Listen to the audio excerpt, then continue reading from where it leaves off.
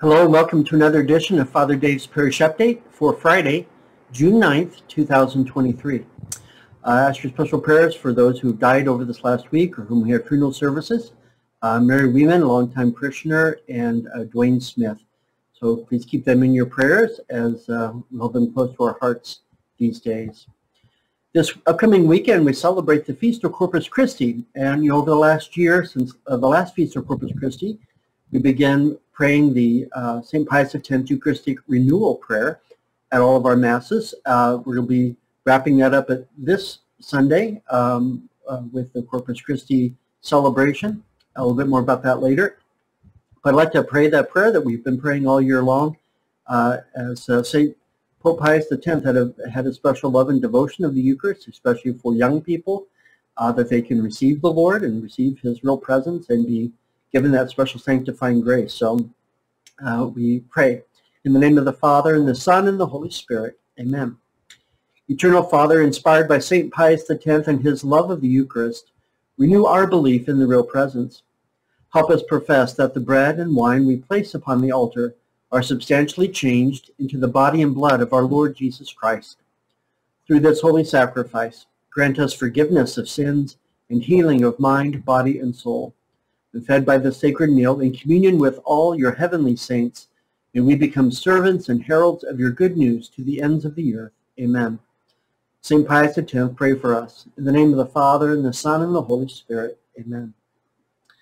Well, this last week, of course, we mentioned we had a funeral. Mary Weeman's funeral was on Monday. Also, all the priests of the diocese, or I should say the diocese sponsored the annual priest retreat for those priests who were able to attend. For the priest retreat, it was held at Conception Monastery in Conception, Missouri. Father Brad was able to go. I was busy here moving. That was my part of my job this whole week, and it's still ongoing, is kind of clearing myself out of my current rectory house, moving into the house I'll be staying in during sabbatical and beyond probably. It's a house over by near Dowling. The Dowling owns actually, and the diocese rents. So I need to kind of get myself out of the rectory so we can get in and get it painted, cleaned, and ready to go for Father Matthew.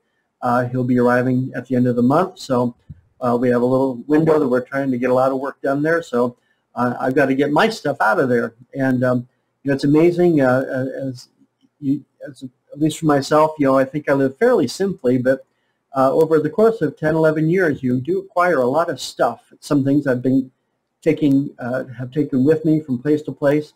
Over the last couple of years, I've tried to purge myself of a number of those items, more purging to come. Leading up to this weekend, I'll be having another bit of a moving sale in the Martha Mary Fellowship Hall. Odds and ends and bits and pieces of things, just trying to clear house. And whatever I don't... whatever doesn't go out the door, will probably take to one of the charity stores in town. So that'll be available for anyone who wants to browse those items this week. So just a reminder for this weekend, or excuse me, the other thing from last week before I move on to this week, we did have our mission appeal. We had Father Sons who came up from Jacksonville, Mississippi and preached at all the Masses. We thank him for his presence. I haven't gotten the tally yet as to how much we raised.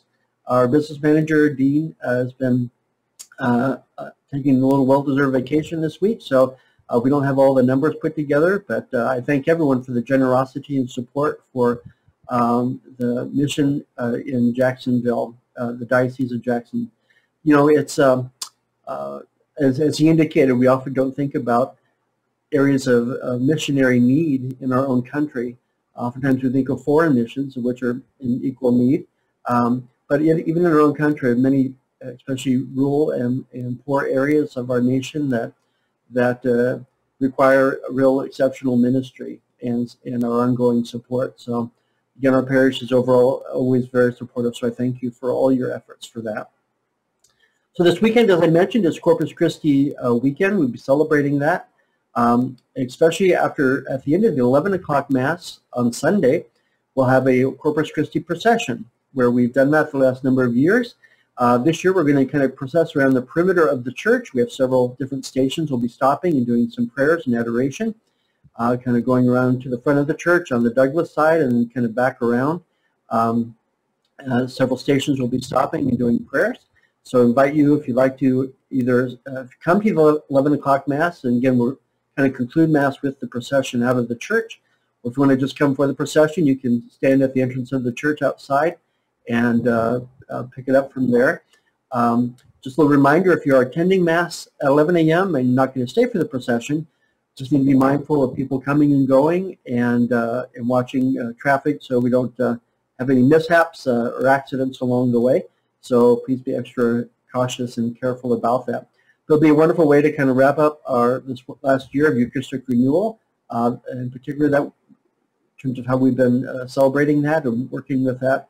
I know there'll be more things in the year or two ahead that the U.S. bishops are promoting and that our diocese will be doing as well. So it's a good way to keep mindful of the joy and the love of the Eucharist that St. Pius X, Pope St. Pius X had, as I mentioned previously, and that we're embodied here at St. Pius. Also this weekend, on Saturday, is the Holy Name golf outing. So I think pretty much by this time everyone signed up who's going to sign up for that, but we wish them well and invite your ongoing support and encouragement for the Men of Holy Name. They do so much to help us in our parish community, to fund projects and help keep things moving forward. So we thank them for all their hard work that they do each and every day. They just kind of had their annual little cookout this last week. So I'm grateful for all their good ministry and effort over the many, many years. They've been a real bulwark of support for our parish community. So I hope they have a good time. I think the weather's supposed to be pretty good this weekend, so that'll be good. Also mentioned this weekend, after all the Masses, I'll have a little some tables set up in the Martha Mary Fellowship Hall with some of my moving cell items. Some of them will be maybe a little bit bigger items, some small appliances, some different things, odds and ends. Those you can, I'll set up a little free will offering if you'd like to make a contribution toward that. All will be accepted in the charity that it's offered. But again, I'm just trying to do a little purging and cleaning of house, so to speak, as I continue to move, be in my process of moving.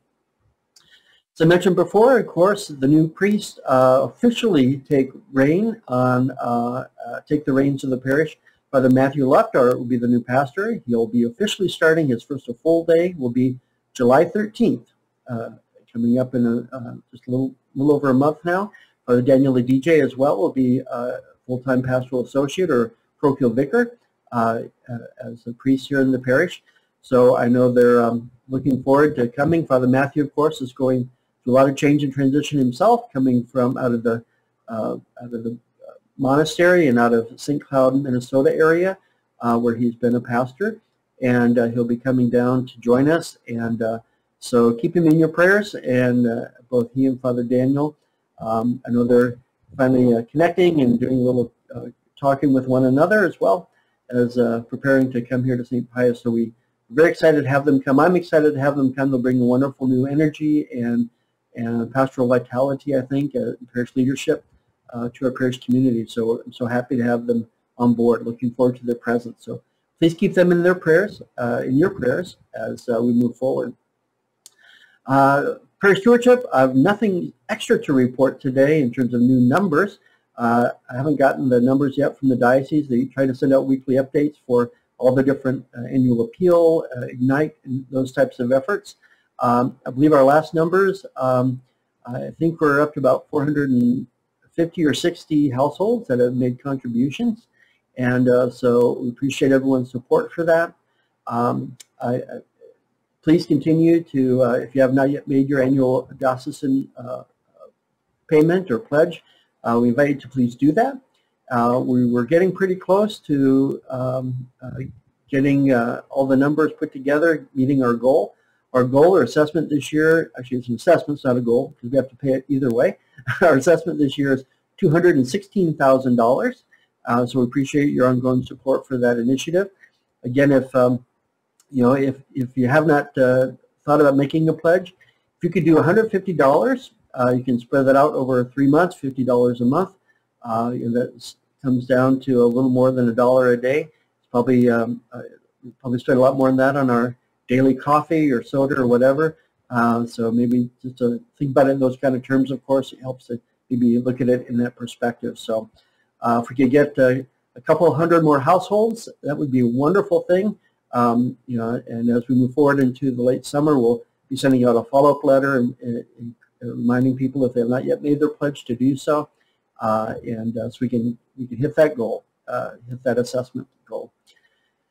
Again, all the other efforts continue to move forward. You know, I mentioned last time we were so very close in terms of our Ignite campaign, the Diocesan campaign. If we're able to get the 75% mark, which is about $1,312,000, something like that,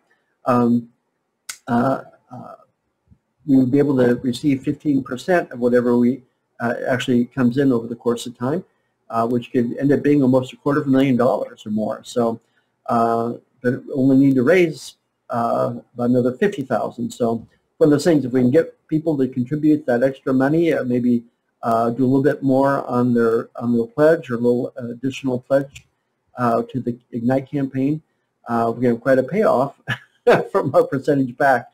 That's not why we do it, of course. We're here to support the bigger church, but it could be a great benefit to our local community if we could just get that few extra $1,000.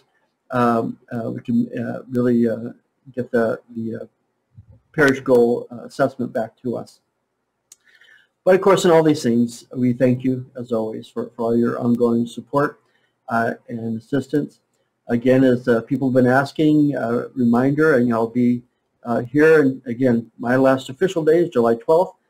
They lined it up, so I'm here one day, and Father Matthew takes hold of the pastorship on the following day. I don't know if it happens like at midnight or something that night. I don't know how that works exactly. We'll have a passing of the keys. I'll give them, I've realized I had a little scale at home I was messing around with, and I realized I have just my physical keys. If I put them all on the scale, it's over 1 pound of keys. So I'll be happy to turn those over as I head into my sabbatical time, 6 months of some renewal, some ongoing learning, and getting myself a little healthier, all those good things, doing a month-long retreat, a silent retreat as well. So all kinds of things I'll be doing as to kind of work on my own self, my own good self, and to come back into active ministry after the first of the year. Again, the official announcement, all that will be happening later on. But again, I appreciate your prayer and support. So let's pray for one another as we come to this wonderful feast day this weekend of Corpus Christi, that we can really recognize and embrace the presence of Christ in the Eucharist, and not just in the species of bread and wine, the form of bread and wine, of course, which is the divine presence, body, blood, soul, and divinity of Jesus, which we take into ourselves, but then we become Christ in a certain way. We take on Christ in a certain way to carry Christ, you know, with us, if we're in a state of grace, to carry Christ with us into the world, to really sanctify and build up the world. All that, again, it's kind of what empowers us and nurtures us to live out our mission, to love God, to love others, to make disciples, and restore all things in Christ. May God bless you and have a wonderful week.